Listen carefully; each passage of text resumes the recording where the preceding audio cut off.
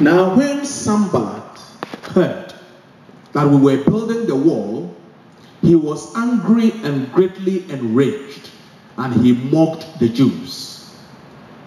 He said in the presence of his associates and of the army of Samaria, "What are these feeble Jews doing? Will they restore things? Will they sacrifice? Will they finish it in a day? Will they revive the stones out of the heaps of rubbish and burn ones at that?" Tobiah, the Ammonite, was beside him, and he said, "That stone wall they are building, any fox going up on it will break it down. Hear, O our God, for we are despised. Turn their tongue back on their own herds and give them over as plunder in a land of captivity. Do not cover their guilt, and do not let their sin be blotted out from your sight, for they have hurled insults in the face of the builders." So we rebuilt the wall, and all the wall was joined together to half its height, for the people had a mind to work. But when Sanballat and Tobiah and the Arabs and the Ammonites and the Ashdodites heard that the repairing of the walls of Jerusalem was going forward and the gaps were beginning to be closed, they were very angry and all plotted together to come and fight against Jerusalem and to cause confusion in it. So we prayed to our God and set a guard as a protection against them day and night. Amen. Eternal God, we thank you for your word. Heaven and earth will pass away, but your word will never pass away. It's time, Lord, for us to hear you speak to us. We have come as individuals, but we have also come as a community of faith. We have come with uncertainties and burdens. We have come with questions on our hearts and minds. And we pray that by the presence of your Spirit, you will take your word and minister that word to your people. May your word minister to each one of us at the point of need. And we ask this in the name of Christ our Lord. Amen. My dear friends, as I said, although I'm talking about purposefulness, today I'm focusing very much on the enemies of your purpose. And when I talk about enemies of purpose, although some of the enemies can be external, they can also be internal. Your own choices in life, your own habits could serve as the enemy. So don't always think of enemy in terms of outsiders. If you have money and you are supposed to use the money for a particular purpose and you use the money for the wrong purpose, if you have time and you use the time for the wrong purpose, you will not be productive. So it's not every time that the enemies come from without. Sometimes they come from within. The Bible says a man's enemies shall be those of his own household. So sometimes they come from within. Now I have said to you before, you can bring a partner into your life, your wife, a husband, sometimes even your children can do things that derail your purpose in life. That's why we pray. We pray for those who are close to us so that they can make the right choices. Know somebody who spent most of his working life abroad and he sent money to family to put up a home for him so that when he returns, he can have a place to live. The family decided that the money is always there. So rather than put up the house, we will use it to do party and pay for funerals and things like that.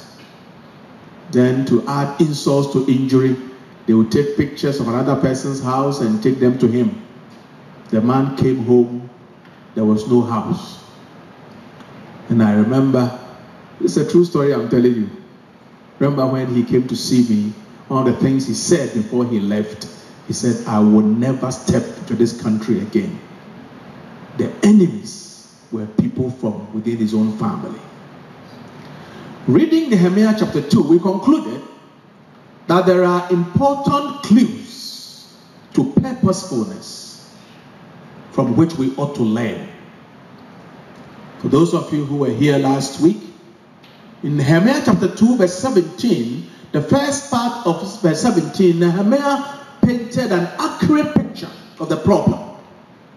He says, you see the trouble we are in, how Jerusalem lies in ruins and its gates burned. So he knew the task that faced him and his people.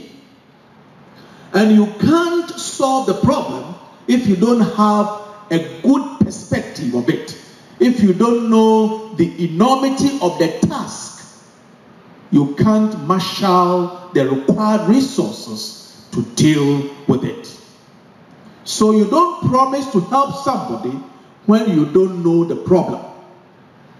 Because if your resources is just 100 cities, you don't go and tackle a 5,000 city problem.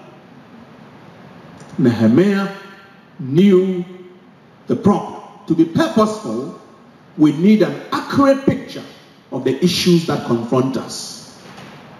In the same text, Nehemiah 2:17, the second part, he interpreted the situation accurately. That's what the medical doctors will do. You have to be able to diagnose the problem. The fact that you know the problem doesn't mean that you can solve it. You have to do proper diagnosis of the problem. He saw the broken walls as a sign of shame for God's people. Because God is a God who does not destroy. God builds. He said to them, come, let us build the walls of Jerusalem so that we may no longer suffer disgrace. It's a shame for us that we are not able to build the walls of the city that God has given us. So this was a call for collective action. When you go to the next verse, Nehemiah 2:18, the fact that the favor of the Lord was available was not lost on Nehemiah. And I have said, to be purposeful in life, you must stand in need of the favor of God. He says, the hand of the Lord has been gracious upon me. And the people were inspired. And so they responded positively. The people said, almost in a spontaneous way, let us start rebuilding. They shared the vision because Nehemiah convinced them. During the watch night service here, the crossover service, I gave 3 indicators that shows that someone will be purposeful. Firstly, I said that the person must know what he or she is about. When you wake up in the morning, you have to be able to tell what this day is for. If you are not sure, adopt my style. Before I sleep, I have to write down the first thing I'm going to do in the morning after prayer. Because I don't want my agenda to be hijacked by other things that are not purpose for the day. You must know what you are about in every endeavor. Whatever you are doing, ask yourself, why am I doing what I'm doing? Secondly, purposeful people must be able to envisage the obstacles. Before you start the journey, you must know the obstacles that you are likely to encounter. And thirdly, I said, purposefulness will require passion. And you find that because Nehemiah and the Israelites were passionate about what they were doing, they did not allow their detractors, their enemies, to destroy or spoil their agenda. When you are passionate about what you do, you pursue it with all the resources at your disposal because you believe in what you are doing. Today, what I want to do is to examine with you some of the obstacles, the enemies to our purposefulness. We first encounter Sanballat and the Horonite, and Tobiah the Ammonite, and Geshem the Arab in Nehemiah 2:19. They had heard that the purposeful leader Nehemiah had mobilized the people to rebuild the broken walls of Jerusalem.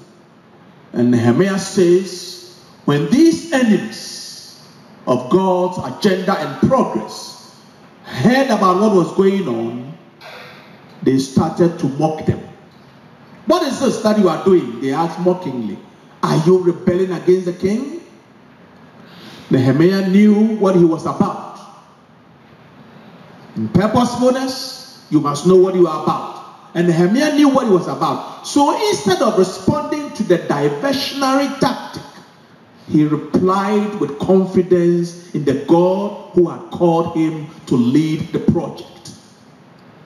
Nehemiah chapter 2 verse 20.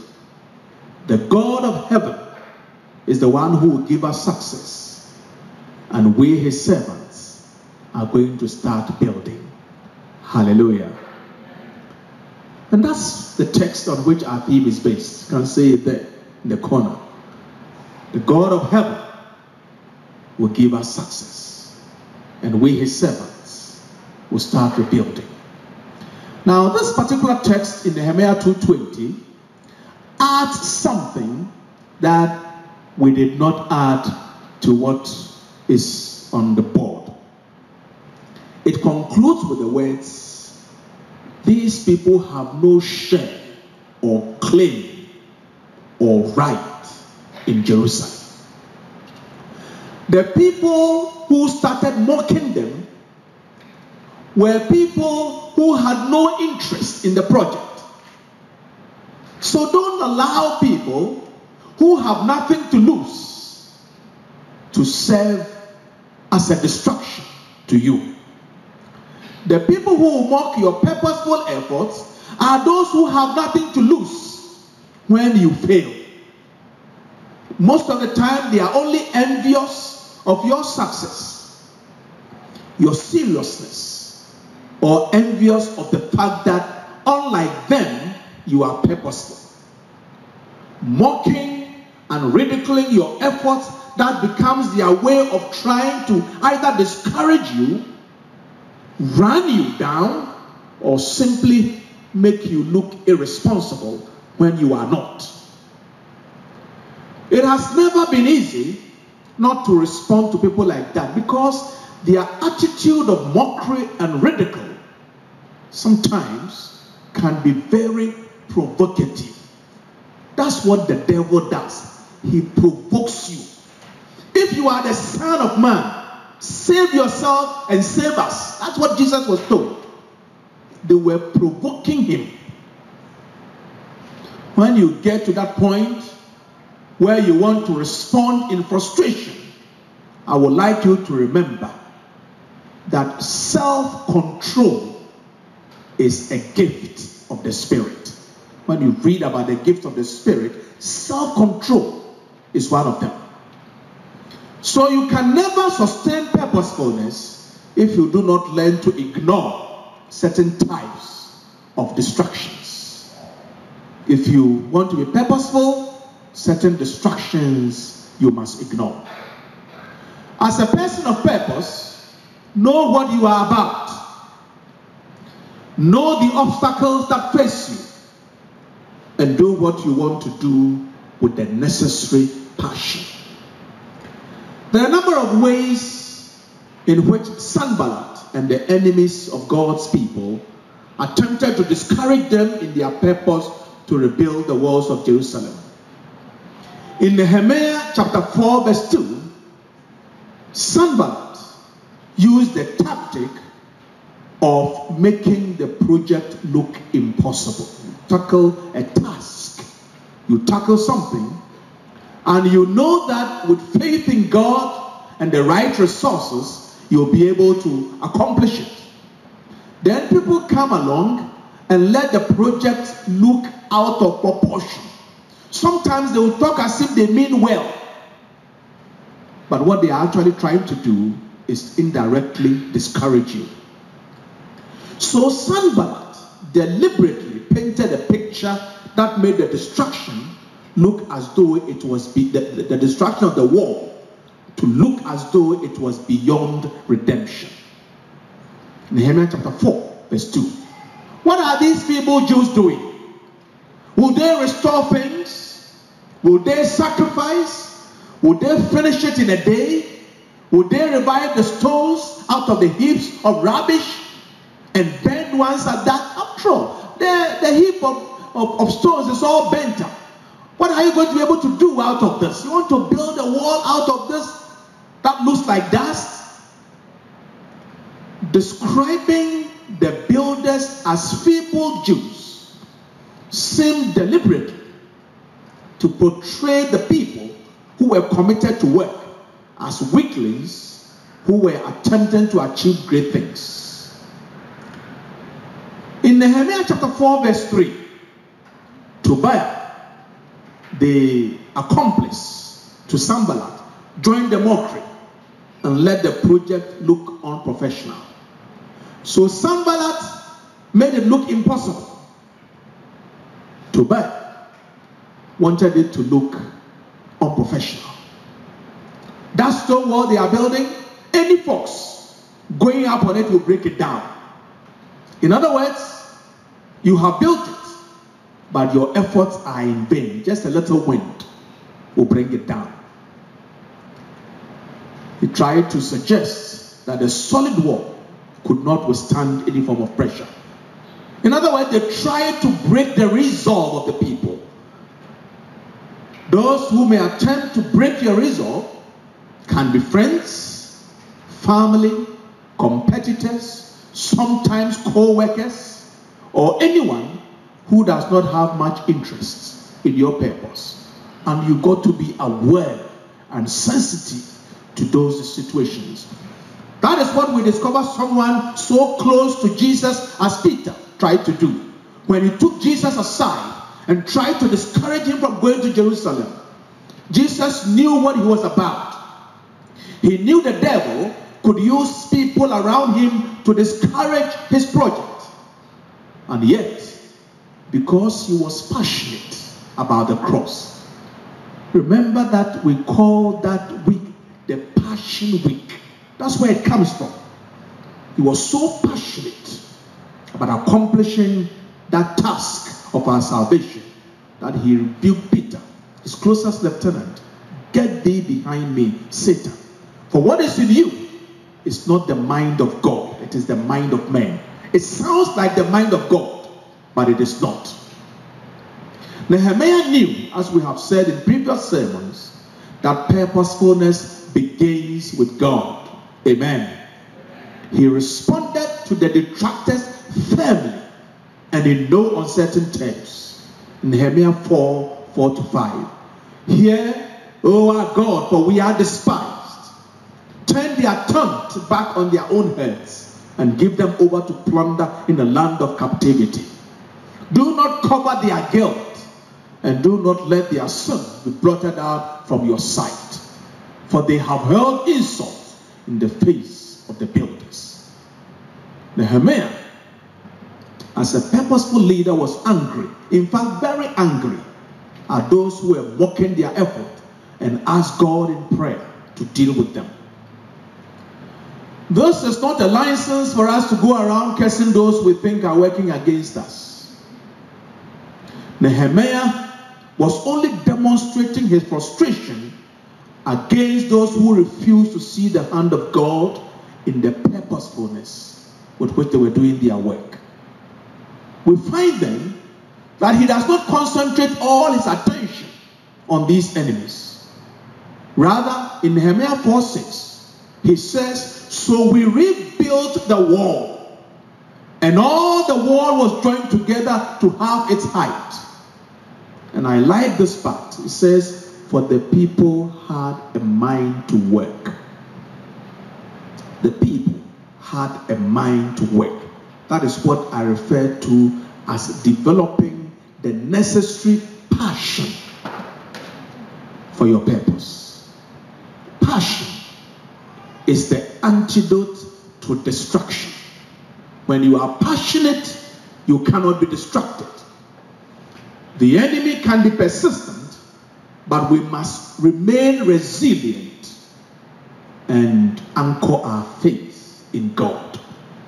In Nehemiah 4:7-8, when the mockery did not succeed in breaking the resolve of the Israelites, their enemies now attempted to use physical force to bring the work down. And Nehemiah met force with force. Nehemiah chapter 4:7-8. But when Sanballat and Tobiah and the Arabs and the Ammonites and the Ashdodites heard that the repairing of the walls of Jerusalem was going forward and the gaps were beginning to be closed, in other words, they saw the success that was coming, they were angry and all plotted together to come and fight against Jerusalem and to cause confusion. What did Nehemiah do? Because this project was God's project, he went back to God in prayer. Hallelujah. Nehemiah 4:9. So we prayed to our God and set a guard as a protection against them day and night. This is what we call watch and pray.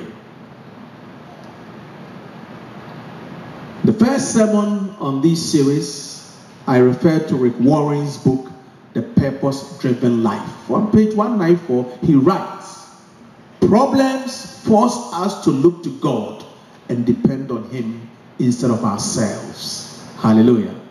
So Nehemiah, knowing that God is sovereign in these matters, especially that the project was God's own project, constantly prayed to God, not only to enable them to rebuild, but also to help them cope with the physical and verbal attacks of violence and aggression their enemies were doing against them. Nehemiah did not only resort to prayer, he also encouraged his people to prepare for battle. You got to have the sword by your side. And for Christians, we know that the sword of the Spirit is the word of God. You got to arm yourself with that. This is what in the New Testament we refer to as watch and pray. He prayed, yes, but Nehemiah was also physically vigilant. So we pray to our God and then set a guard as a protection against them day and night, so that when they show up, we can fight them and at least defend ourselves. My dear friends, you got to guard the things that are likely to bring you down. David failed because he refused to set a guard against his sexual drive. A king who was forced to commit adultery with somebody else's wife, in the end he became a murderer. So don't look out there, look within for those things that are likely to bring you down and to shame. Samson failed because he spent too much time with a woman he had no business spending time with, Delilah. In the end, that's how his enemies got him. There are places you don't have to spend time at. There are things you have to bring under control in your life. For some of you, it is your mouth. For others, it is your ears, listening to every gossip in town. For some, it may be your eyes. Whatever it is, you have to guard them. Discipline yourselves. Keep alert. That's what Peter says to the Christians. Like a roaring lion, your adversary, the devil, prowls around looking for someone to devour. Resist him, steadfast in your faith. So Nehemiah resisted the opposition, and you got to learn to resist those things that are a weakness. If the weakness comes through a friend, I have said to you, it is not everybody who should be your friend. If you think that person is a negative factor in your life, drop them. I'm not saying be at loggerheads, greet them, but don't bring them into your company. How does one resist the devil? We resist the devil and devilish behavior by being alert to their schemes. So Nehemiah was alert. He prayed, but they also had their weapons on them. When Peter says, discipline yourselves and keep alert, he means there is a part that you can play in resisting those who attempt to discourage you from pursuing your dreams and purposes. Nehemiah prayed, but he also told his people to stay alert. I told you stories of young people who would come and talk to you, and for some reason they've not been able to achieve their dreams in life. You probe into it, and they have spent all their time in university preaching. Your parents did not take you to university to be a pastor. They took you there to go and study. You can attend fellowship and do God's work, but that's not the primary reason for being in school. So don't go to school and do 21-day fasting when you are supposed to study. Nehemiah prayed, but he also told his people to stay alert. The strength to do this, my dear friends, is found in Christ and in the power of his Holy Spirit. My prayer is that we may be empowered to resist the forces of darkness that seek to detract us from God's purposes. The fact that Nehemiah was purposeful, was a purposeful man, and the fact that his vision was given by God did not mean that everything was smooth. He was able to do what he did by keeping God at the center of it, constantly returning to prayer, maintaining a sense of discipline, and getting the people to prepare physically for any attack. He constantly returned to God for strength because his purposes were directed by God. You cannot choose your own path in life and expect God to direct you when difficulties come your way. When you stubbornly insist on doing things your way, when problems come, you can't go to God and blame him for them. If the purposes are of God, he will supply the wisdom for its pursuit and execution, and also the strength to cope in time of need. One of my friends had his name come up in connection with the church office. He came to talk to me about what to do and how to approach it. I said to him, make sure that you never campaign for it. Because if you campaign for it, you will get it. You'll be happy. But you will never see the hand of God in what you are doing. Because church office is not by campaign, it's a calling of God. Let me give the final word to Paul, who, as one of the most purposeful people of his day, referred to how resistance, mockery, and temptation were never going to break the resolve of people who belong to God. This is Paul in 2 Corinthians 4, 7 to 11, and then verse 16. Paul says, but we have this treasure in clay jars, so that it may be made clear that this extraordinary power, that is the power with which we execute the purpose, this extraordinary power belongs to God and does not come from us. As Zechariah would say, not by might, not by power, but by the Spirit of God. Paul says we are afflicted in every way, but not crushed, perplexed, but not driven to despair, persecuted, but not forsaken, struck down, but not destroyed, always carrying in our body the body of the death of Jesus, so that the life of Jesus may also be made visible in our mortal flesh. So we may be mortal, we may be weak, we may be vulnerable, but we can also demonstrate extraordinary strength because the Spirit of Christ is at work in us. Paul says, so we do not lose heart. even though our outer nature is wasting away, our inner nature is being renewed day by day. When we resist the devil and remain steadfast in faith, he flees from us, and we rise up and do great and impossible things for God, such as rebuilding a wall that was broken with its walls bent.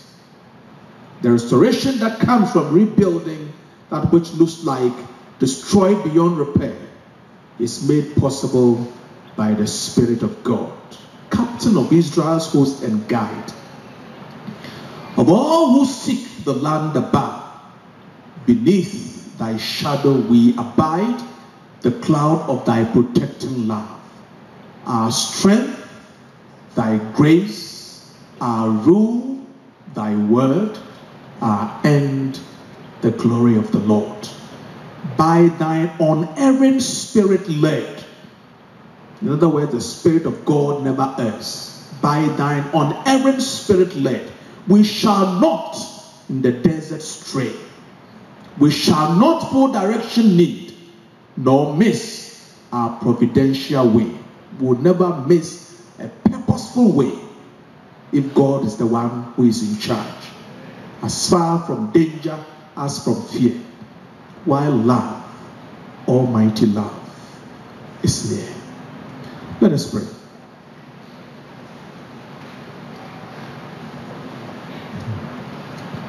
If it's going to happen, it's in your hands. If it's going to happen, it's in your hands. And what you do with the purposes of God for your life. So spend a few moments and ask God to seize control of that purpose. Spend a few moments and ask yourself, is my life being purposeful? Have I chosen friends who will help me achieve my purpose?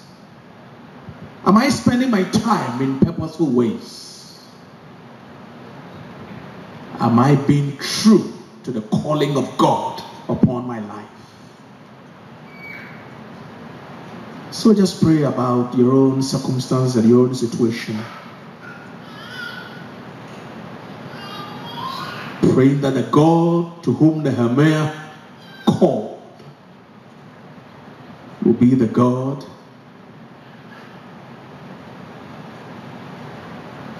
to whom you call.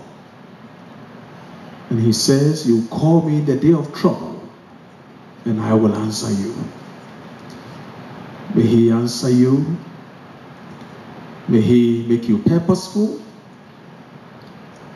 May he give you victory over your enemies. May he surround you with his wall of fire. May God open your eyes and the eyes of your understanding, that you may see those things that are likely to bring you down. And may he give you the strength to withstand those things. There are any people around you who have become a problem and a headache, and who seek to destroy you.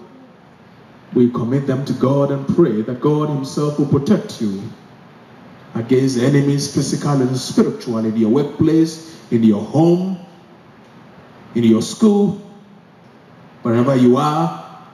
If there are any people who don't wish you well, we don't pray for people's destruction. We pray that God will change them and protect us against evil.